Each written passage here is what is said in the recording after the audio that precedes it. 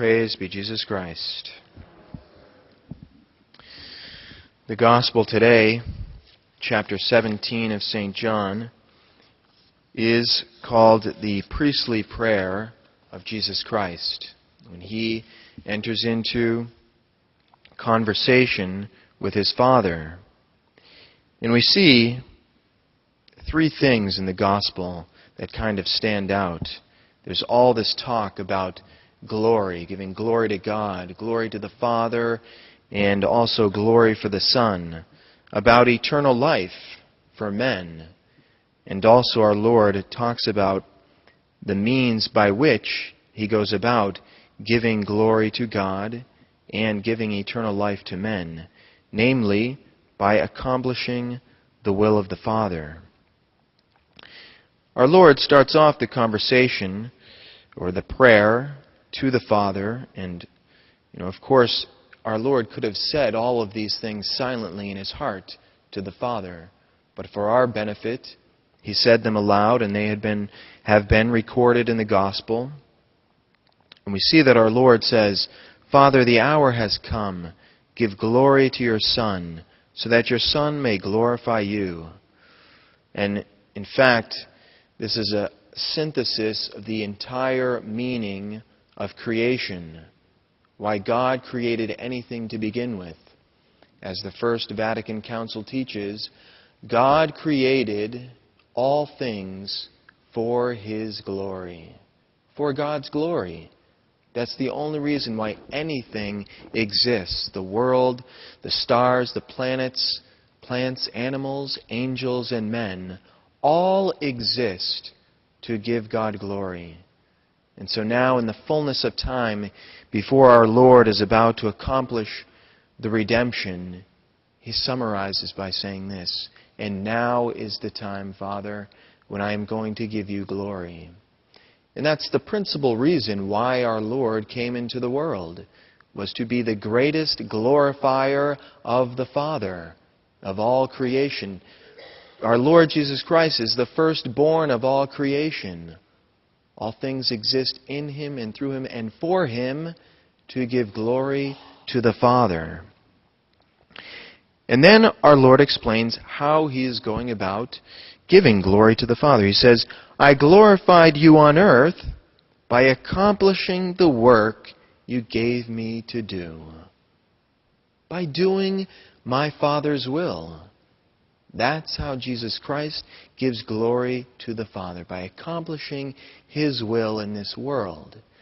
Practically speaking, for Jesus Christ, that was the work of the redemption, bearing witness to the truth, showing men the way to eternal life, and by obtaining the grace and the merits for men to obtain eternal life.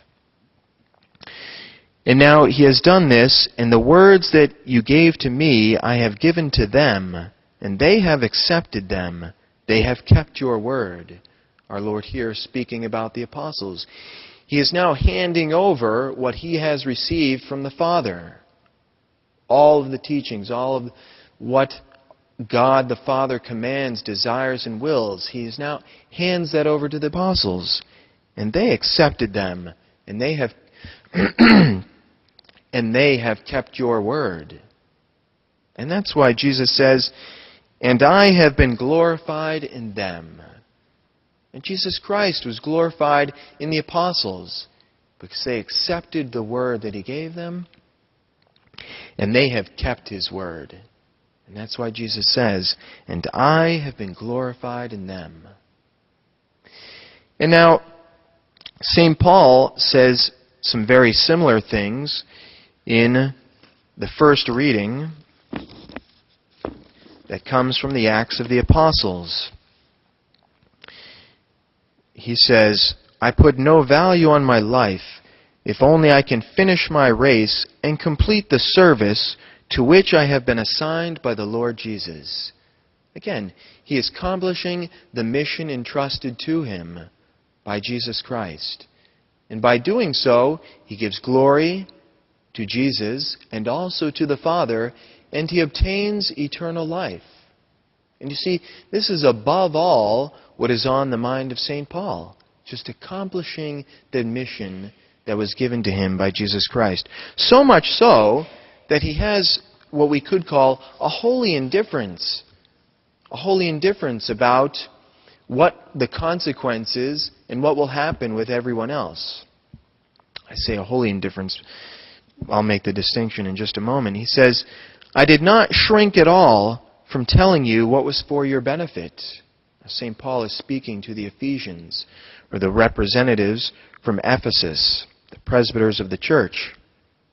And he says, I did not shrink at all from telling you what was for your benefit. St. Paul lays out the whole truth when it's convenient and when it's inconvenient. When they want to accept it and when they don't want to accept it. Because that's his mission. St. Paul has to answer to Jesus Christ for that. He doesn't have to answer to men. I earnestly bore witness for both Jews and Greeks to repentance before God and to faith in our Lord Jesus. And then St. Paul says, I solemnly declare to you this day that I am not responsible for the blood of any of you. In another translation, that I take the blame for no man's conscience, for I did not shrink from proclaiming to you the entire plan of God. And that is the mission of the church. We don't impose the teachings of the church on men or our faith, but we propose. We present to everybody the entire truth. I take the blame for no man's conscience. Because every individual person to whom the truth is presented has their own conscience to respond to. I am not responsible for your conscience, and you are not responsible for mine. But we all have to answer before God. That's what we mean by when we say one has a moral responsibility. It means they don't have a responsibility necessarily before men, but they do have a responsibility before God. And so St. Paul is saying, I've done my part. I've accomplished my mission, and for this reason, I will obtain eternal life, but I am not responsible for any man's conscience. I've told you the entire truth. And now each and every one of us has also been entrusted a mission by God.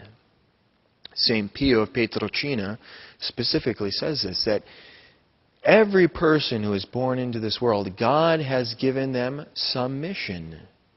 Could be some great works, like, in fact, St. Pio himself had an enormous mission, was a huge mystic and victim before God for all of us. And it could be a simple, humble mission in this world.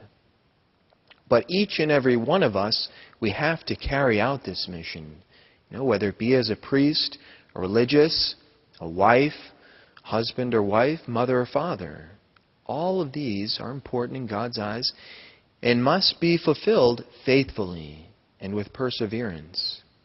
And by doing so, we'll obtain eternal life and we will give glory to Jesus Christ and to His Father.